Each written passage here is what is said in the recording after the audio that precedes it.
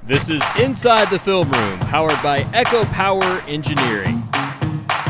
Right now, we're joined with running back coach Jourdan McNeill. Coach, how are you doing today? I'm doing good. How about you?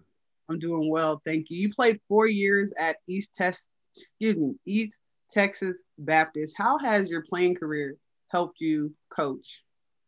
It's a great question. I think just recognizing how much it takes as a player to be successful, and then knowing how much it takes as a coach to be successful, and the work ethic it really takes on both sides, and being able to try to work to pull that out of my guys, which is what Coach Walden worked to pull that out of me and a lot of my teammates at East Texas Baptist. I think that is really transferred into my coaching career, and on the recruiting aspect, on the development aspect, just making sure those guys, they trust me because I can't communicate with them if they don't trust me.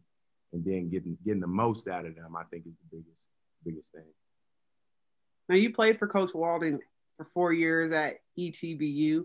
How has the dynamic of your relationship changed now that you work with him?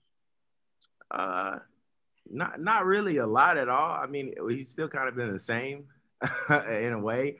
He's my boss, though, for sure. But to me, he's always been my boss, even when he's my offensive coordinator and I was playing for him. So, he still calls the shots. It's just in a different way.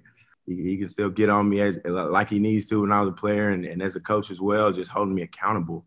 Like, good players, good coaches want to be held accountable. They want to be coached tough, all right? And they want to be coached in great detail, so they can be the best they can be.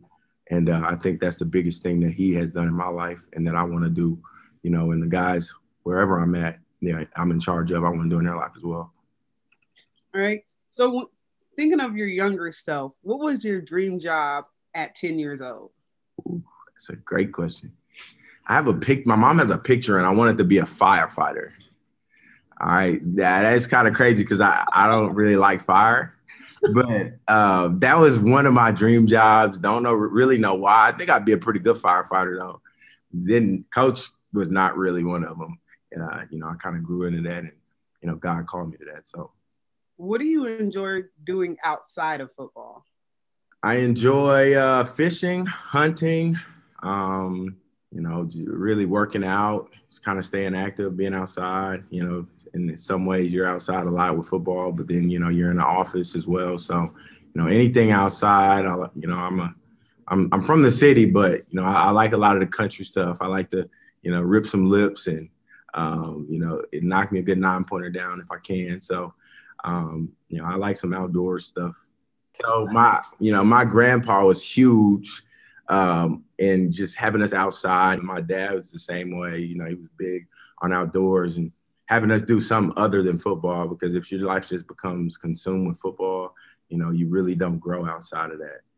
Now, this week is a bye week for you guys. How do you plan to keep the guys motivated and focused when there's no game on Sunday? Yeah. Well, Bree, around here, we don't believe in bye weeks. We believe in opportunity weeks. So this is an opportunity to get better right here. It's an opportunity for us to get better academically, spiritually, socially, and athletically. And so we're going to utilize every bit of it to get better in those facets. We're going to identify the areas, on our red flash offense, our black rain defense, and our we fence. We're going to look at those units and find out what do we have to get better at in order to, go compete for a championship. And I think that, we're going to look at those things. We're going to evaluate the film and do some self-scout things.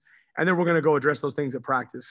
Now, with this being an opportunity week, what do you and your family plan to do to kind of, give yourself a little break from football if you are planning on taking just a little break? That's a great question. So, I told the staff, like today, I want them out of the office by 5. And then when we get done with practice this week, I want those guys going home. So I want them hanging out with their families. And I plan on doing that too. We've gotten here, Bree, and it's been a whirlwind. So I don't know, me and the wife and the little guy might go explore Nashville a little bit or something. I don't know. We got to stay safe and, and make sure we're masked up. But we might drive around at least and try to go explore some areas because, heck, we ain't even got a chance to get out very much. So, if we get a chance to do that, that'd be pretty cool. Well, thank you, Coach, and congratulations.